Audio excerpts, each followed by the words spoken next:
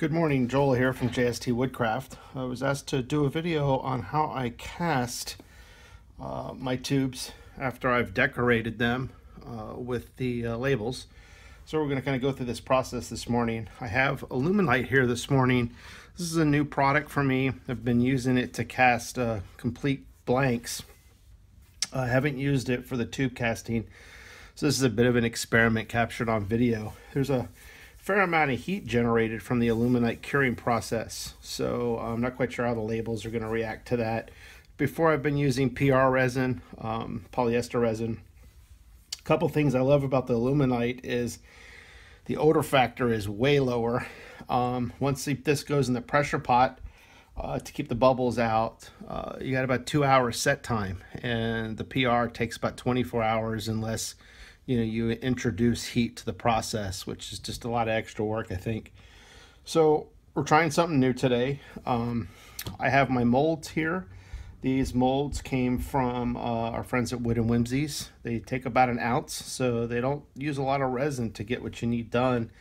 They do a good job of keeping the resin out of the tubes and whatnot. So first step is to plug up our tubes so that we don't have any resin, get it in there. So I really give these a good firm push. You want a good solid seal. Also make sure between processes that you get all of the resin material off of here before you put it in here. Otherwise you end up with little stray flakes that are just going to cause you problems. Then all you do is you just tuck those silicone things into the grooves, into the holes that are already in the mold there, and makes for a nice seal. So repeat that process. A lot of times when I'm doing these, I get a little white at the bottom or the top. That seems to go away when I square up the blank. It's generally not a problem. I hope I'm not giving bad advice to everybody, but for me, it's been working just fine. So I've got these nice and tucked into the mold. I've got my Alumilite poured, part side A, side B. Side B is pretty thick, a little more tricky to measure than the side A. A lot of the things that I hear, and certainly this has worked well for me, you got to mix the daylights out of this stuff, and that includes getting the sides and the bottoms of the cup and everywhere. You need absolutely as close as you can get to a 1-to-1 ratio for this to cure properly. I got these solo cups. I got 2 huge towers of them, very inexpensive, recyclable. And this is where I do most of my mixing. These little measuring cups came from our friends at Alumilite. So I'm just going to pour in my side A and do my best to get most out of here. And normally I would measure this by weight, and I would mix them both parts right into this cup, and that way I know I have exactly the amount. But with this small amount that I'm mixing, and not quite sure yet how much 3/4 of an ounce basically of these 2 things weigh. I'm kind of doing it with these cups that our friends at Alumilite were kind enough to send to us. So 7 minutes, that's your magic number. You got 7 minutes to get this properly mixed and your pour complete and your product in the pressure pot and under pressure, so that you don't have a bubble problem. One other thing that can happen is if you don't get the silicone nibs properly pressed into your tubes and secured during the curing process, air can leak out from within the tube and can cause some damage towards the end there that can affect the outcome of your final product. So again, make sure those things are in there nice and tight. As you notice, I'm holding this. It's not because I'm getting ready to have a shot here. I just don't want to mix it until we're ready. So I'm going to put this in here. We're going to give it a good mix, minute or 2, scraping the edges, scraping the bottom, not going overly aggressive to create a froth. I'm not mixing egg whites here, but just enough to make sure that it's properly mixed. You will see some discoloration in the beginning, which certainly helps in the process of stirring, because as that goes away, it's kind of an indication, at least that's what I've seen, indication that your curing process or your mixing process is going well. I'm going to pour these both in here, then I'm going to gently pick this up. We're going to move it to the side, put my pressure pot on top, and we'll put it under pressure, and we'll wait for 2 hours and see how the results are. All right, so let's get this going here.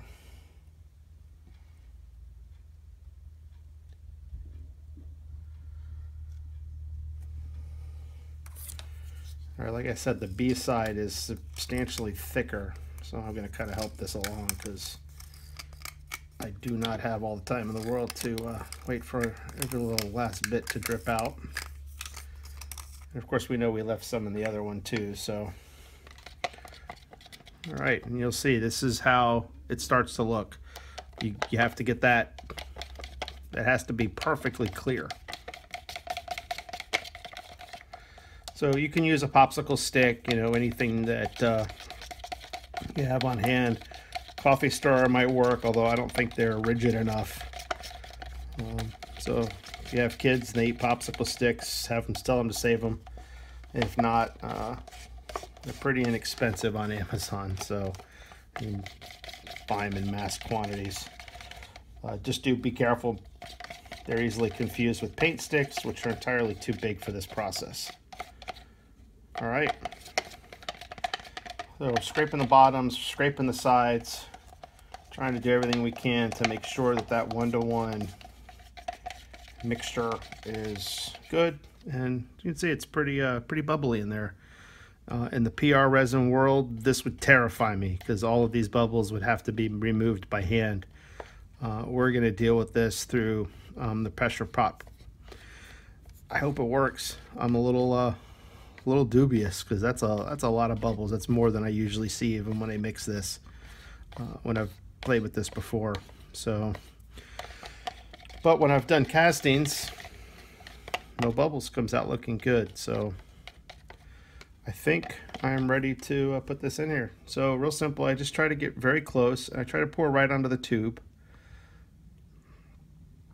You know, let the tube dispense down below. I feel like when I pour it over the tube, it creates a thin film of the material as it goes in, and that thin film helps the bubbles come to the top. I've also known with these molds, you really have to make sure you get it filled right to the top. If you don't, you end up with a mold that has uneven, it's thicker on the bottom than it is in the top, and you can have some challenges with your churning and getting a little too close to the blank, to the tube as you would like. So you really want to make sure you have proper fill here. And you know what, a little spill, certainly worth a good outcome. I do notice most of these bubbles seem to be rising to the top on their own, so that's probably a good thing. All right, so now I'm going to make some room here. As you can tell, I don't do this often, so I don't keep my pressure pot up here. And this is going to be a little difficult for everybody to see because everything's so high. So we're going to get the pressure pot open.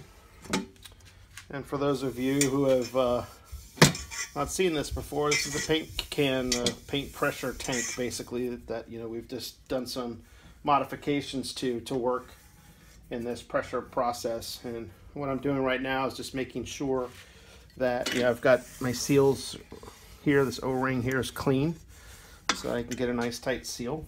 I've also put inside here, I made a little disc because the bottom is convex, and things won't sit properly in there. So in with the mold,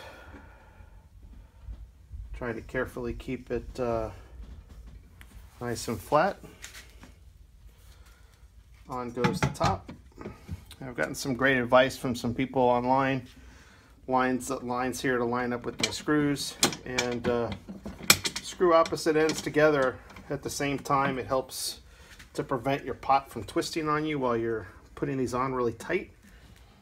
And it also helps with a uniform settling of the lid, so the lid doesn't bend a little bit and you don't have a problem with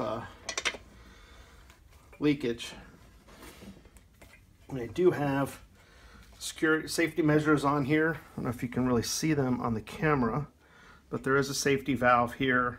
It's set below the tank's maximum pressure. And I also have this valve assembly here, tells me the pressure, and this makes sure that no more pressure than what I want actually comes into the tank. And this is my inlet over here. So I'm going to go and grab my pressure line. If you don't have an air compressor in your shop, I highly recommend it. It's got 1,001 uses. That's how I manage dust in my environment. All right, so closing the valve, gonna attach my air compressor, and I'm just gonna slowly let the air in here. And sorry for this terrible filming here. Trying to let everybody see as much as I can. So you're gonna see the pressure. That's important. All right, so like I said, it's important to have an air compressor. I have a small pancake air compressor, so every time I use it, it has to repressurize. So my apologies for the loud noise at the end over there. You can see the pressure is set here. So this is where the work magic happens inside. I wish they could make these pressure pots clear so that you can see what's going on. I am detecting a little bit of a leak around the edge, and that's okay. I'll manage that through the valve and make sure that I don't have the pressure drops too low. It's also important to note, for those of you that aren't familiar with these things, the black lines here are metric, and those of us in the continental United States, we're not metric, so you have to follow the red lines. So be careful, don't be fooled in thinking this is your 40 to 50 range, because it's really not. It's the 70 to 80 range PSI, and you likely to have a tank failure if you go down that path. I don't know how these things are rated. You know, it says 60 PSI. I don't know, 61 pounds. Do you have a problem? Can you go to 80? I don't know.